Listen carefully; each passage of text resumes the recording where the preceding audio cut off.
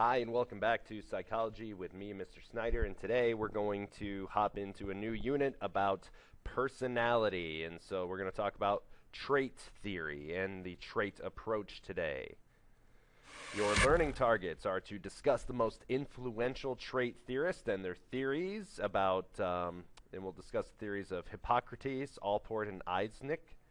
We'll analyze the five-factor model, which is the most popular trait theory model, and we'll describe what psychologists really feel about the trait approach. So let's go ahead and get started. A personality, if I were to say that in everyday conversation, you may say it was someone's most striking characteristics, and you may even tell me that a negative thing about something is, you may play it off as, that's just part of their personality. But the psychological definition of personality is the patterns of feelings, motives, and behavior that set one person apart from the other. So that is a person's personality. We're looking at their feelings, their behaviors, and their motives. A trait, in trait theory, is an aspect of personality that is considered to be relatively stable, and it can be used to account for behavior in different situations. So that is a trait. That's what we're dealing with here. Happy, sad, depressed, angry, frustrated, short, tall, honest, upstanding, all can be traits. There's tens of thousands of traits in the English language. One of the first people to experiment with trait theory was Hippocrates, or I like to call him Hippocrates. Hippocrates was a Greek physician who believed that the body contains different types of fluids called humors, and the combination of these four bodily fluids produced personality traits. So the four fluids were yellow bile, blood, phlegm, and black bile, and different combinations of those things in your body, and sometimes they would let different different fluids out of your body in order to change your personality, and that obviously is not true, but that is one of the earliest theories of traits.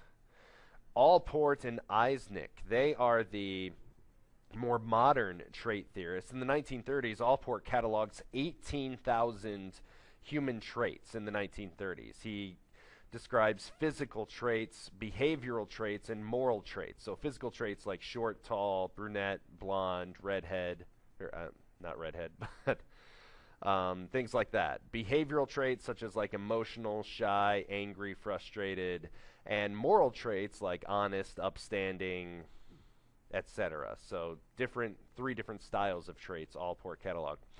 And Allport asserted then through his research that a person's behavior is a product of his or her individual combination of traits that are fixed in the nervous system and cannot be changed. Hans Eysenck, studied two personality dimensions. So think of two lines, one going this way, one going this way.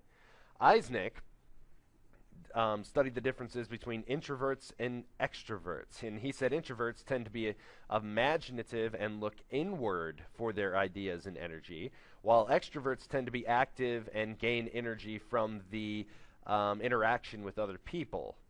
And he also studied the stable versus unstable continuum. Stable people are reliable, and unstable people are unpredictable or unreliable. And his personality types are similar to those of Hippocrates. So Hippocrates, even though he thought it was fluids, was onto something.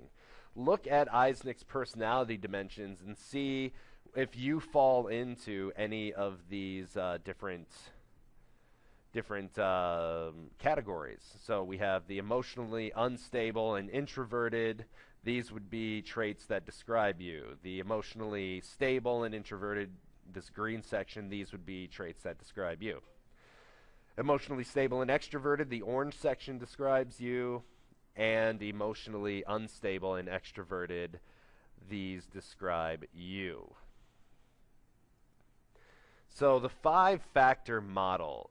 Psychologists have a hard time agreeing on what traits make up human humanity, but they can agree on these 5 at least. And the 5 basic personality factors are extroversion, emotional stability, conscientiousness, agreeableness, and openness to experience. And studies on the 5-factor model have found that there's correlations between certain behaviors and particular traits. For example, people who receive many traffic tickets and get into collisions score lower on the agreeableness scale. And people, it may even describe politics. People who are conservative or come from an authoritarian country tend to be not high on the open to experience scale. They don't score highly on that.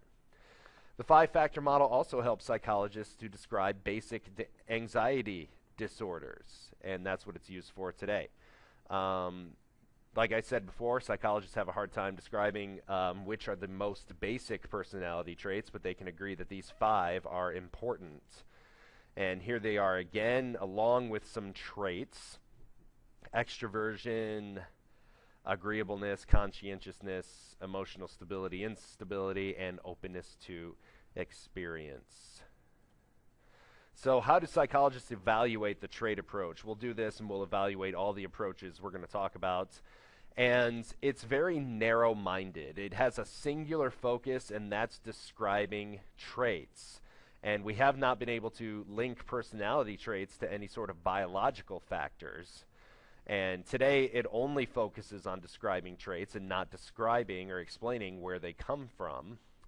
This approach also suggests that there are links between personalities, abilities, and interests. So it is very useful and practical to use in career inventory tests, interest inventory tests, just to match people with certain interests up to certain jobs and certain educational skills. So it does have a use there.